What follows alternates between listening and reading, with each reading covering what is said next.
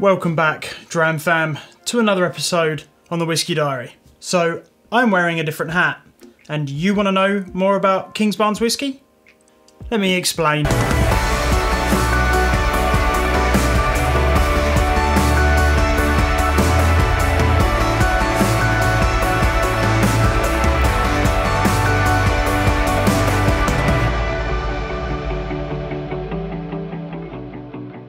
So, first things first, I'm wearing a different hat because when it gets to that time of the year that the heating goes on for the first time, I basically switch to a woolly hat.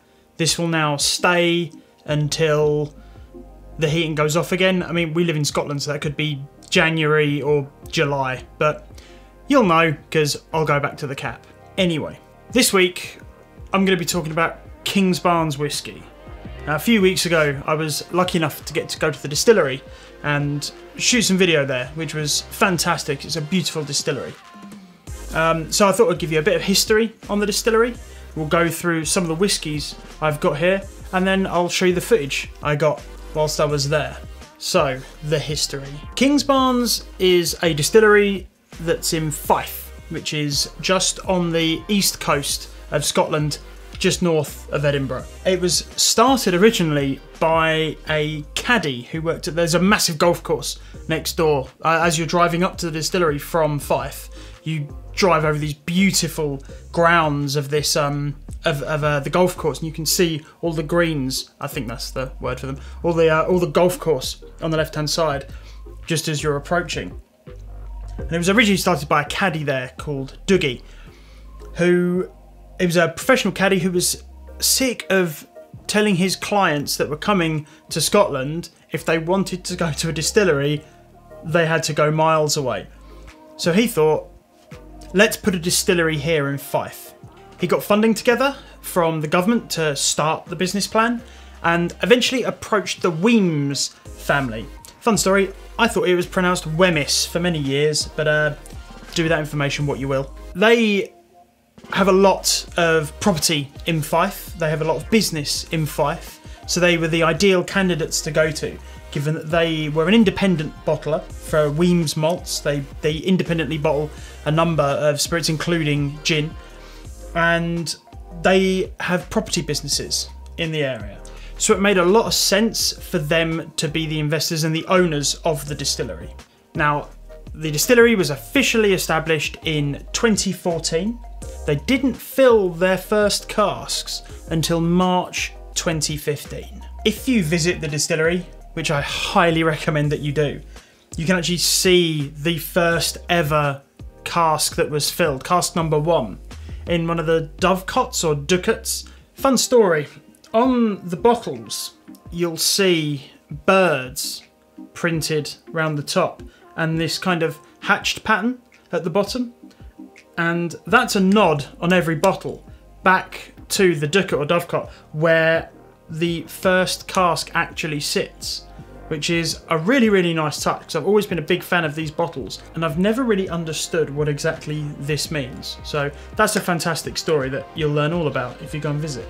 Now, whilst the distillery itself is quite small, it's beautifully presented. As you come off the main road, you drive across some fields, and then this small stone building presents itself. Beautiful grass and fields all around. And as you walk into the distillery for the first time, it's very apparent that it's a new distillery inside of an old building, or at least a building where they've kept very much in line with the traditional architecture of the time. As far as the actual distillery part goes, the still room is absolutely stunning, with 2 enormous copper stills manufactured by Forsyths.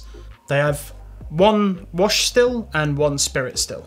Another thing I really like about the distillery is that all the barley that goes into the whiskey is grown locally. In fact, the tour guide that showed us round, it was her son was actually harvesting the barley in one of the promotional videos that they show you as you're walking around the tour.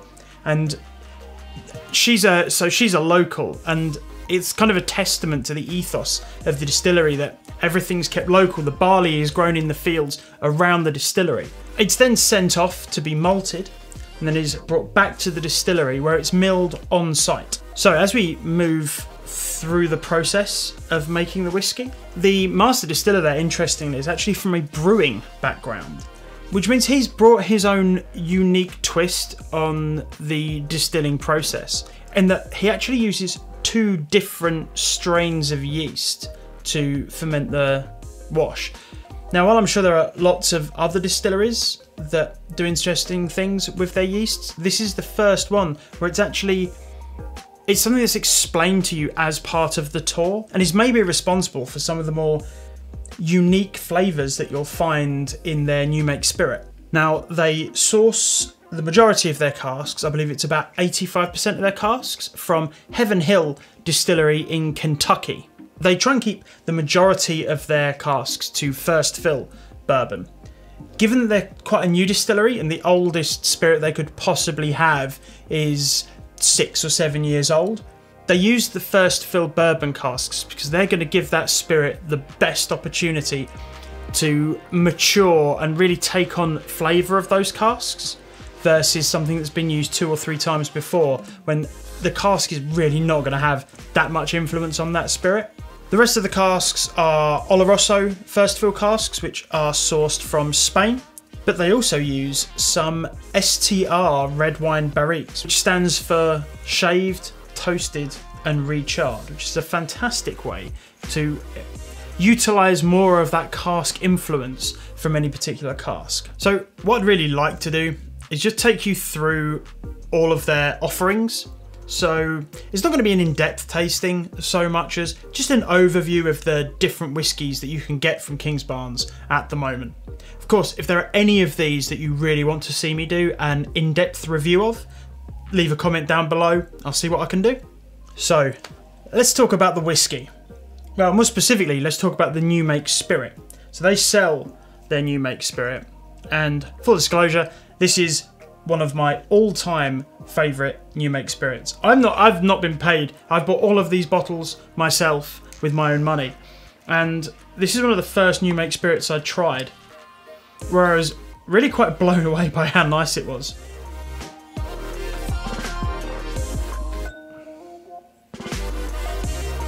It's bottled at 63.5%.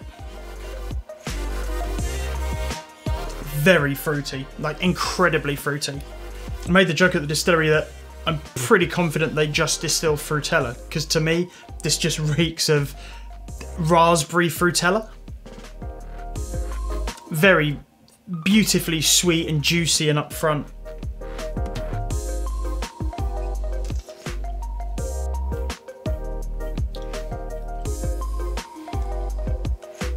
An incredibly light spirit.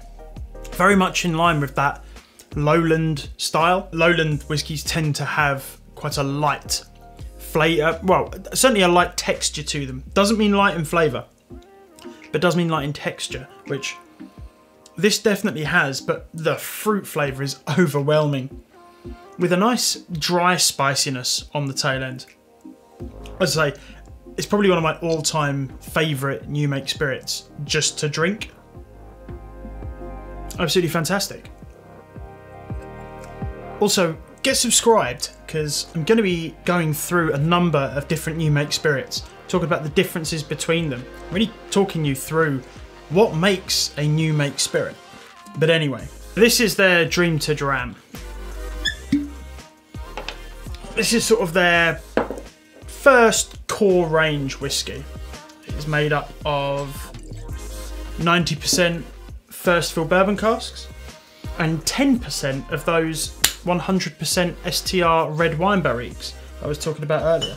First thing on the nose, orchard fruits, hints of sort of red berries, and a really nice kind of floral tea-like quality at the tail end. Palate-wise,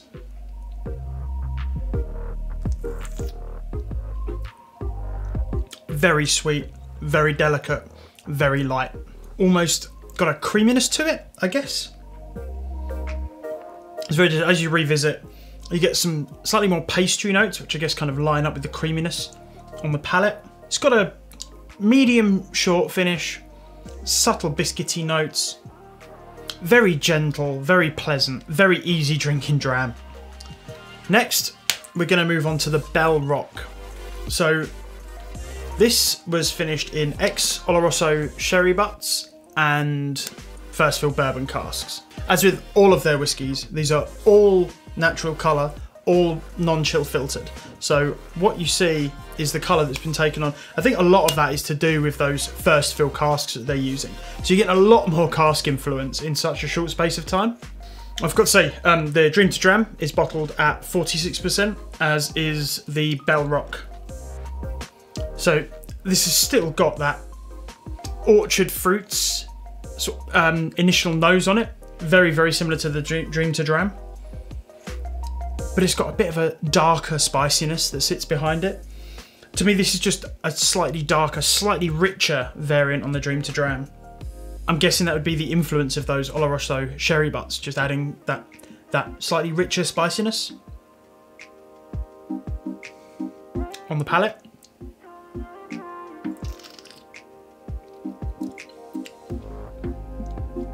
It's definitely richer and bolder than the Dream to Dram. Maybe hints of baking spices coming through on the tail end. Finish-wise, very much the same, but it kind of rounds out to be a little bit more, I think, chocolatey.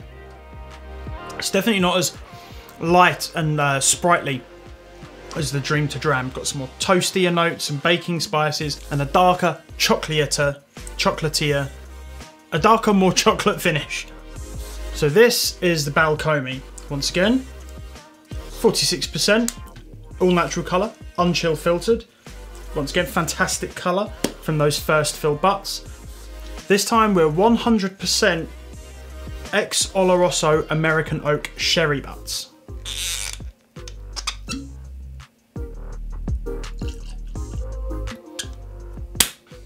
Again, what I'm starting to notice is quite a quintessentially Kingsbarns jammy orchard fruits, but this has got a much sweeter arrival on the nose. More of a, where we got dark spices from the Bell Rock, this is more of a fruitier spice. I guess akin to cranberry sauce, I guess. Onto the palate.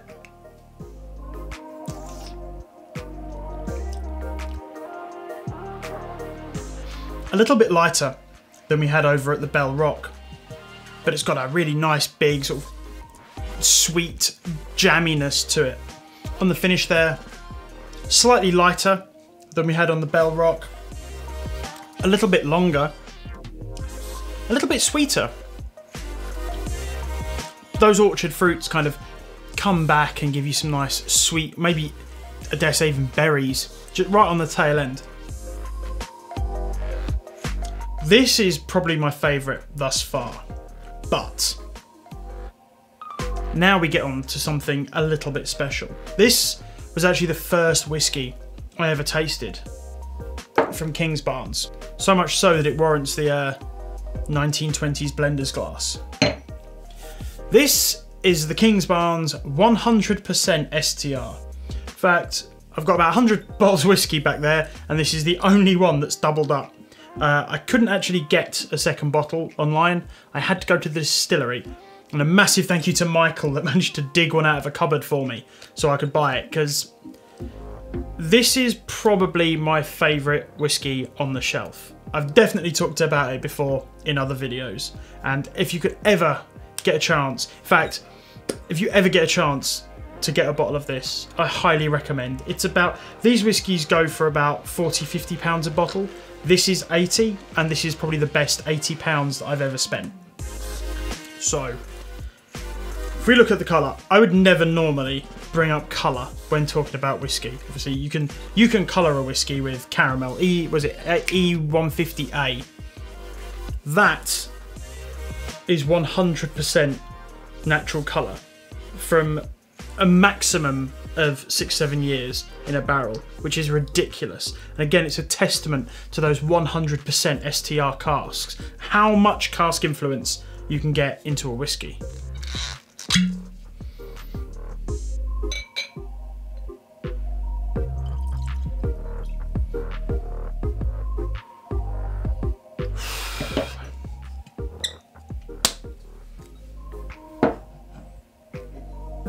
So right away, so this one here is bottled at full cask strength. So the new make goes in about 63.5. This has come out at 59.8. On the nose, big, spicy jam on toast. Really big and sweet. Tons of jam notes, a nice toasty biscuitiness underneath. And right as we become accustomed to that, we get a really nice spicy dark chocolate. Palate wise,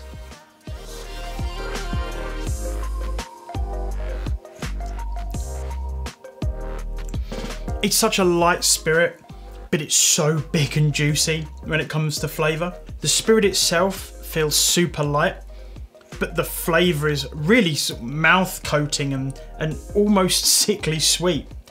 But it's so well balanced with a nice dry spiciness on the tail end of that.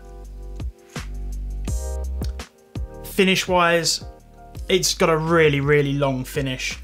Starts super sweet and then rounds itself out into a more herbaceous spicy, which sticks with you for ages. Like the finish on this will last so long. It is unsurprising that this is one of my all-time favourite whiskies. And you can really see those big jammy notes coming through from the new make and how well those 100% STR casks influence this fantastic big fruity frutella new make. This is an absolutely stunning whiskey. I cannot recommend this enough. One thing I do really like about this as well is every time you revisit it, the spiciness and the sweetness play off ever so slightly differently. Sometimes I get more of a spiciness come forward, more of those toast notes come through, but other times I get so much more of the jam notes hitting me first. But anyway, enough about this. I'll leave you with some of the B-roll that I shot at the distillery. So pour yourself a dram, sit back and enjoy my view of Kingsbarns.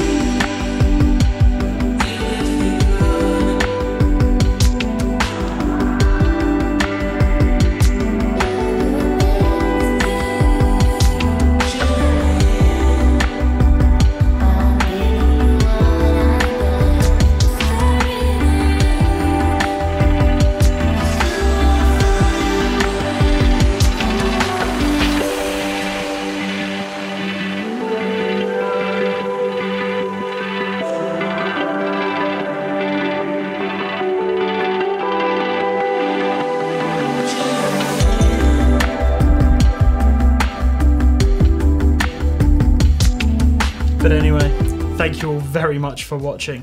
If you like this episode, please click the like button and comment any other distilleries you'd like me to visit and give you a kind of brief overview of what they've got to offer. If you'd like to support the channel, please do hit the subscribe button and you can click the bell icon to be notified whenever I upload. And on that note, Slanjavar.